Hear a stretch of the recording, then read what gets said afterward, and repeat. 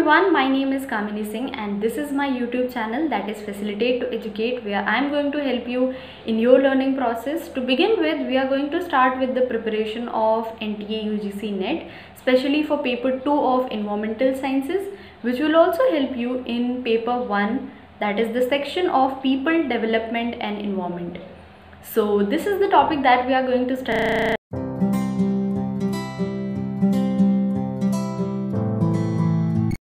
In this video, we will be talking about the National Ambient Air Quality Standards. This topic is very important for almost all the competitive exams that you might be giving. The NET examination for both for paper 1 and for paper 2, this is an important topic. So let us start. First, let us see the general characteristics and general things about the National Ambient Air Quality Standards. First of all, let us see that what does the short form of National Ambient Air Quality is. So the short form is NAAQS, because the question may be asked in this form as well. So you need to know the short form as well as the full form.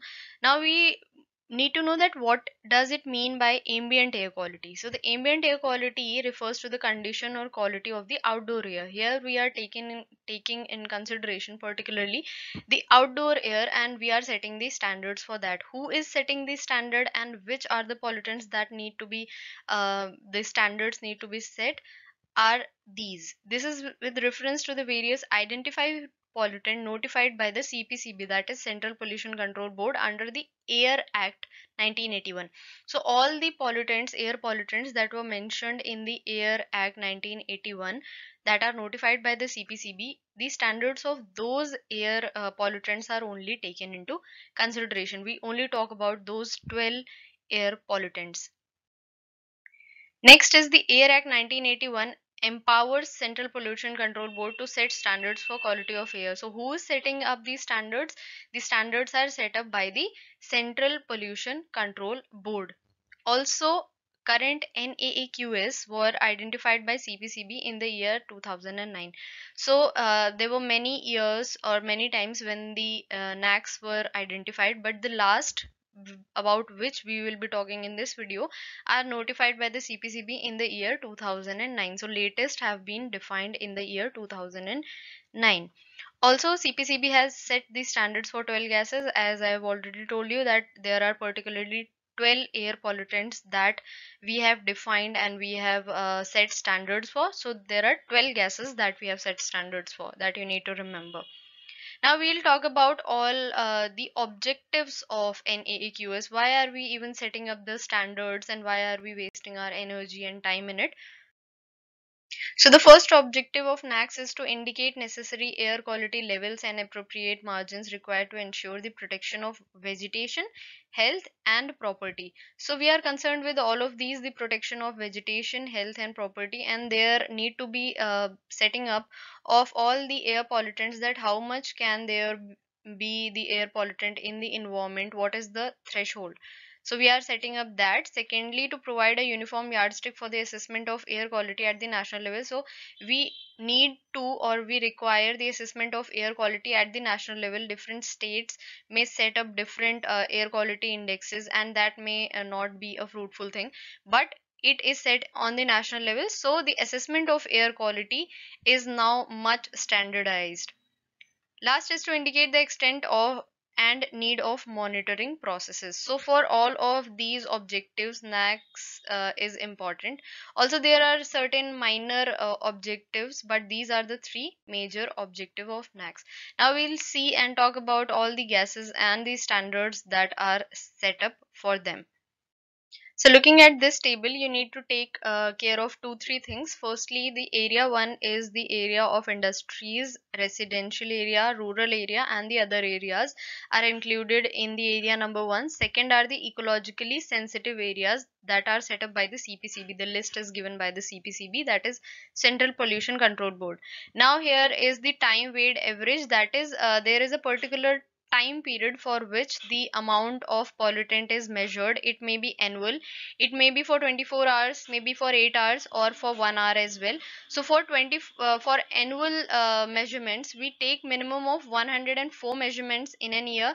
Also they are taken twice in a week, so this we need to take care of. Secondly, for 24 hourly, 8 hourly, or for 1 hourly, we have the amount, the standard that is given should be complied for minimum of 98% time in an year. Now there are 12 gases, as I have told you. We are taking here 3 gases. We'll take one by one. And also you need to see the unit in which it is measured. So almost all of them are in microgram per meter cube. Some of them are different. I'll tell you about them. So firstly, the sulfur dioxide for annual and for residential and other areas, it is 50. That is 50 microgram per meter cube. Then for ecologically sensitive areas, it is 20, and for 24 hours, it is same in both, that is 80. Nitrogen dioxide is 40 for industrial, residential, and rural areas, and 80 for 24 hourly. So here you can see for sulfur dioxide and for nitrogen dioxide, these are the same. That is 80 for 24 hourly. The standards are same.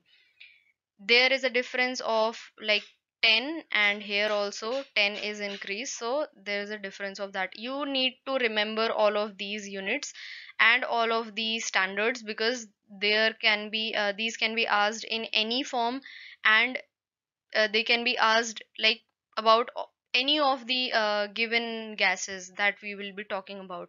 So for PM10, it is 60 for annual for industrial, residential, and rural areas, and also 60 for ecologically sensitive areas. 100 is for 24 hours for both. Next is PM 2.5. You also need to remember all the names of the 12 gases, because this question may also be asked.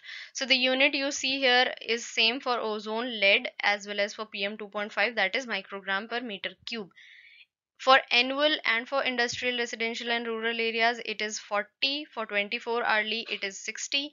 Also, it is same for the ecologically sensitive areas. Now, ozone, the values are little higher, but as you can see here, it is measured for 8 hours, also for 1 hour. So it is not annual measurement. We just measure it for 8 hours or for 1 hour. We take these measurements. So it is 100 and 180.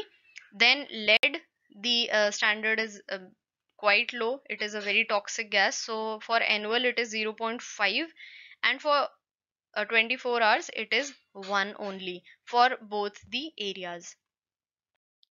Now there's carbon monoxide, then ammonia, and then benzene. Here you can see there is a difference in the unit. That is, for carbon monoxide, it is measured in milligram per meter cube, right? And it is also measured for 8 hours and for 1 hour. So it is 2 and 4. And then for annual ammonia, the unit is same, that is microgram per meter cube. Is for annual it is 100, and for 24 hours it is 400. For benzene, the measurement is taken only annually, so it is 5 and 5 for both the areas. These things you need to keep in mind, that which are those that are only the measurement is only taken annually, or which are those gases which whose measurement is just taken for 8 hours or for 1 hour. You just need to remember. Also the units I have told you, the units you need to take care of. Next are the benzopyrene, arsenic, and nickel. You can see that is the units are changed here. For all of these three, the units are same, and these are taken only annually. So for benzopyrene it is 1, for arsenic it is 6, and for nickel it is 20 in both the areas. So these were the standards that are set. As I have told you, I'll repeat it again because this is very important. Firstly, the unit in which it is measured.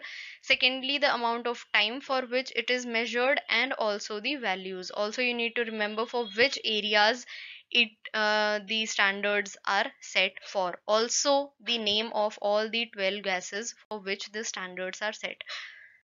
So I hope you have understood all the concepts related to National Ambient Air Quality Index in detail, and if not, if you have any doubts, you can always ask in the comment section.